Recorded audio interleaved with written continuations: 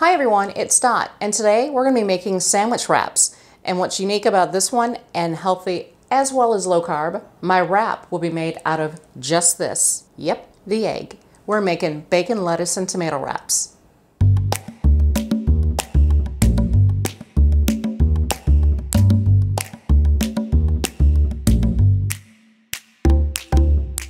All right, let's get started. I have bacon, which I've already fried up. I have some mixed herbs. I have ranch dressing, spinach as my lettuce, and of course, the tomato.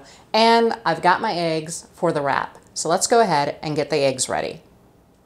Now, in making my egg wrap, I always use just 2 eggs, and all you want to do is go ahead and beat them. The reason why I use 2 eggs simply is the wrap becomes thin enough and you actually can work with it. It becomes something that is easy to roll up, it's more pliable. When you start having too many eggs in there, you can't really do anything with it. So again, what I'm doing is I'm beating my egg, and I just want to beat it until it's a little bit frothy. Okay, I have a good amount of froth. I'm going to go ahead, I'm going to add just a pinch of sea salt, a little bit of cracked pepper.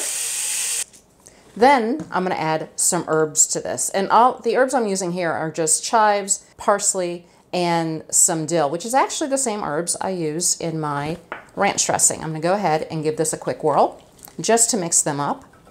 And now we're ready to put this on the stove. All right, I'm using coconut oil to make these. Now with coconut oil, it does add a coconut flavor to it. That's fine. I enjoy it. It's yummy, so does my husband. But you can use a light olive oil or ghee or butter if you prefer. So what I'm gonna do, I have the coconut oil heated up over a medium-low heat. You don't want anything too hot, too high, because your eggs will cook just too fast. And the nice thing about it is you can spread the eggs before they set. All I'm going to do now is cook. And the nice thing about this is you're going to have some tasty herbs. Oh, here's one that got away.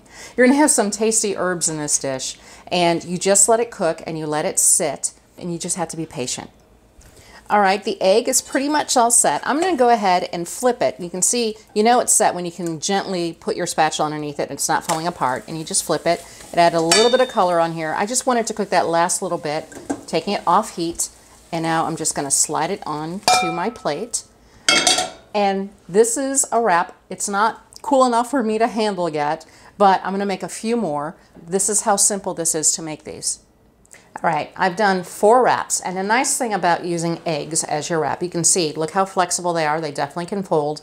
You can use them for wraps for sandwiches. You can even use them as tortillas if you are so inclined. These will last in the fridge for at least 5 to 7 days. I added fresh herbs, so I'd go a little bit less than that. But the truth is you can make these Sunday night, just make them for what you need for the week, and then you can just grab and go as you go throughout the entire week. So that is perfect. But let's go ahead and start making a wrap.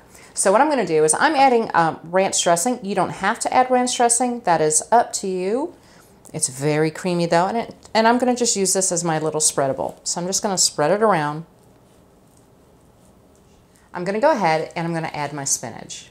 Basically with the spinach, what I like to do is I don't just throw it on there because you're making a wrap and you want to make sure things aren't just sort of all bunched together. And I like when you look at the wrap, I want to see the spinach throughout it. Up to you how much you want to use. I usually have these with like a small salad for lunch. Right, now I have the tomato. So I'm just going to do some thin slices. And then what I'm going to do is simply cut a slice in half. And I'm going to put it down just like that. So I got my tomato in there. And then I have my bacon. I usually do about 2 slices of bacon with each wrap. Actually, I want to put that bacon there. Then you just turn it towards yourself, grab it, and just start wrapping.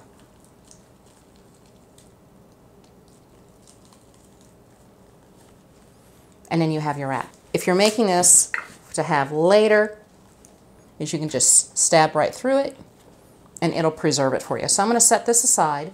I am going to taste it and cut it open for you, but I'm going to go ahead and make the other ones first. All right, I made 4 wraps. They are all done. They look wonderful. I'm going to be cutting them. I usually cut them in half and then just use toothpicks to keep them together. This particular one, you can see here, you see the nice herbs in these wraps. This one, I didn't use herbs because you don't have to. I just used salt and pepper. You can see the fresh cracked pepper throughout it though if you take a look. But you can use whatever you want. If you want to use herbs, great. If you want to use fresh, dried, up to you, or no herbs, perfect, whatever you like to do. What I'm going to do right now is I'm going to go ahead and I'm going to cut this in half so you can see what it looks like on the inside. There's my wrap. It's a little loose, but that's okay. I'm just going to go ahead, and this is meant to be a light dinner for us tonight, so I'm going to go ahead and take a bite.